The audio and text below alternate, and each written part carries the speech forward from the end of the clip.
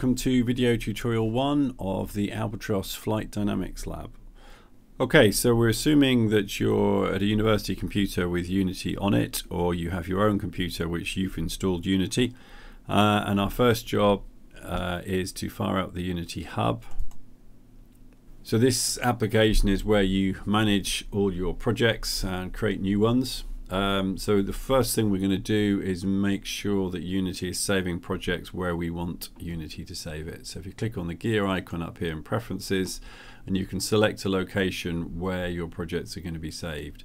So it's really important you choose a sensible place that you know where it is and you can find it. And if it's on a university managed machine, you need to make sure it's saved somewhere that within your data space so that you retain it.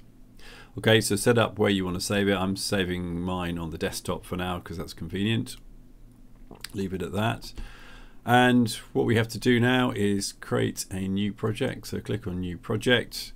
So the defaults are pretty good. We leave it on 3D as our structure for the project. And the thing we need to choose here is the name of the project. So call it something sensible. And so I'm going to call it FlightDynamicsLab version 1. Okay, and the other thing to check here is what version of the editor it's using. So I'm using 2021 with some other points after it, and LTS stands for long-term service. So as long as you're using a recent version of Unity, it doesn't actually matter particularly what you use. But just bear in mind, nothing is backwardly compatible. So if you go and use it on a machine with a later version of an earlier version of Unity, it won't work. So just check out what you're going to use.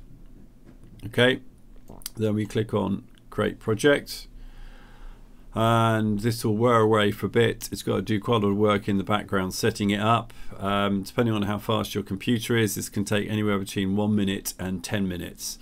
So you just got to be patient as it brings together all the files it needs to run your project.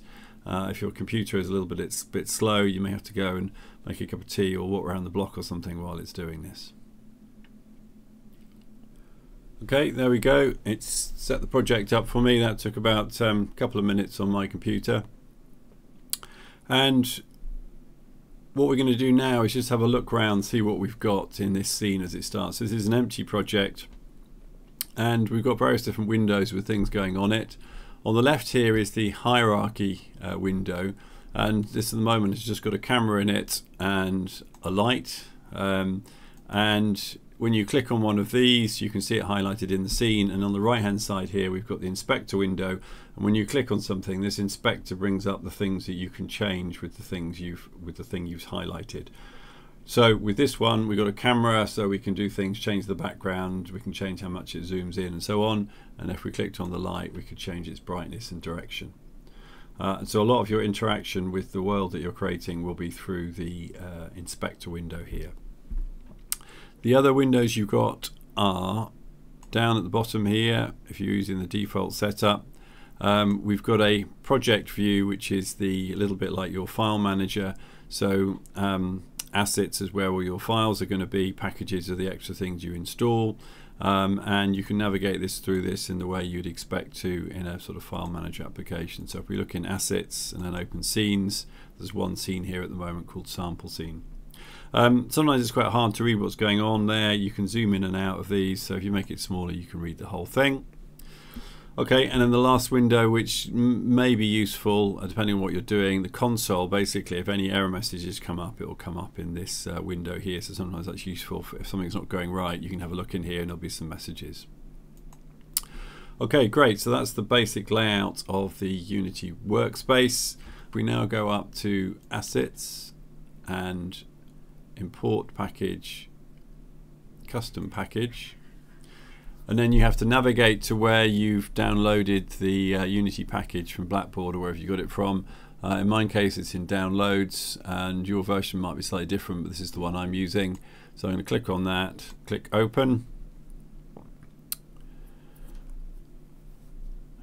It'll read the package to see what's in it. And there we go, it's found all these new things it's going to bring in. The little green thing says they're all new because you haven't got any of those in your project yet. And so quite simply, we want all of those, so we're just going to click Import. And once again, depending on the speed of your machine, this may take anywhere between 1 minute and 5 minutes as it brings everything in, getting everything ready.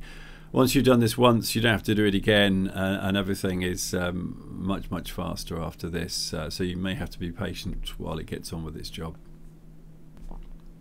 Okay, so success. We've imported our FlightDynamicsLab package. But actually, if we look on here, we've got an error here on here. If we look on console, type of namespace, input action could not be found.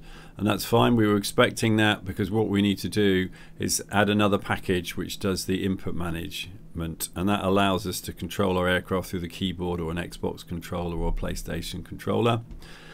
So often with these things, you have to add different packages to get different functionality you need. And this time, because it's a standard package, we're going to get it straight from Unity. And to do that, we're going to go to Window and then Package Manager. And then at the top here, we're going to select from Unity, so from the Unity registry. And then we're going to search for input system, and it's found it as soon as I've typed input system. I've already downloaded it before, so it's found it. You may have to download it and install it, but I'm just going to go ahead and just click install.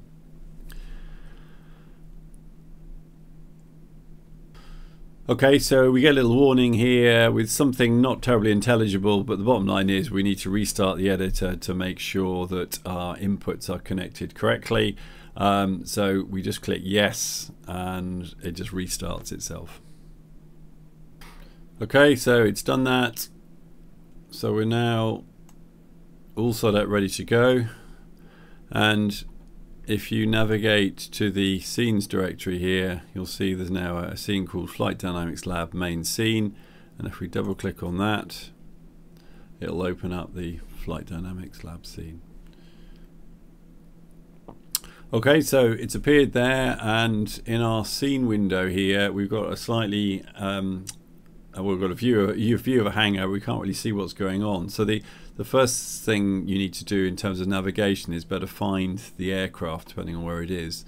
And the way to do that is if you go into your hierarchy view, and if you just double click on the aircraft, the window will zoom out or move around till you can see it. Okay, and so if I want to go closer, I can move in and out with my wheelie button on the mouse. So if I'm zooming in and out, I can get closer. I can get close to our aircraft, but there's some rather annoying icons everywhere, and those are gizmo icons, and they're too big for what we want. And so I'm going to go up to this little button here, and I can turn them all off by clicking that. Or if I want to see some of them, I can just take them, select them individually. So in fact, if I turn off 3D icons, I can see some of the other stuff in there, but the big ones have gone. Okay, so this is our aircraft, and in terms of navigating around it, the most useful navigation input that you can do is using the left mouse button, and Alt held at the same time allows you to orbit round. So I've got the Alt button pressed on the keyboard with my thumb, and I'm moving the view with my left mouse button. So I can move in and out, and I can orbit round, and that's usually enough to find everything you need to. So we've got our aircraft sitting in front of us there, and I've clicked on the floor in the hangar actually, so that's opened all those up. So if I don't want to see any of those, I'm going to do that, and I'm actually going to click Do Not Touch on the hangar. So now if I click it, it doesn't do anything, or it doesn't select it anyway. Okay, so what have we got here? We have got our center of gravity. As from flight dynamics point of view, knowing where your center of gravity is really important. And actually I can select that. If I click on it once, it clicks a shell of the aircraft. But if I click on it again, it actually finds the center of gravity, and so it's highlighted it there. So this will come in a later tutorial, but if you want to move the center of gravity, it's simple as once you've got it selected, you can drag it backwards and forwards. So that's a pretty handy thing to be able to do in simulation. Other things you need to better to do is sometimes you need to be able to look at a precise sort of view of the aircraft to orientate things. At the moment we're in a perspective view, but if you click on one of these standard views here and then click on the face of this little compass icon, it makes it jump to orthographic view. So now we're looking at it directly on. So when you're moving around the center of gravity or looking at control positions, you can see them exactly. And then if you click on the other aspects of this compass icon, so we're now looking at it sideways on, so you can see exactly where we are. So if you're moving the CG around, you can position it precisely in that plane. Okay, so I'm going to zoom out, and once you've done your job in the isometric view, it's sometimes a bit confusing looking at the real world like that, so you can get back to the perspective view by clicking that, and there you go, you've got your view. Okay, so you've seen how to set up a new Unity project, import the packages you need for the FlightDynamicsLab and the input system for Unity, and you've seen how the different windows or the different aspects of the user interface are used to interact with your model, and you've seen how you can use the keyboard and mouse to navigate your way around the scene. In the next video we'll be looking at how you run experiments on your aircraft to try and understand its flight dynamic behavior.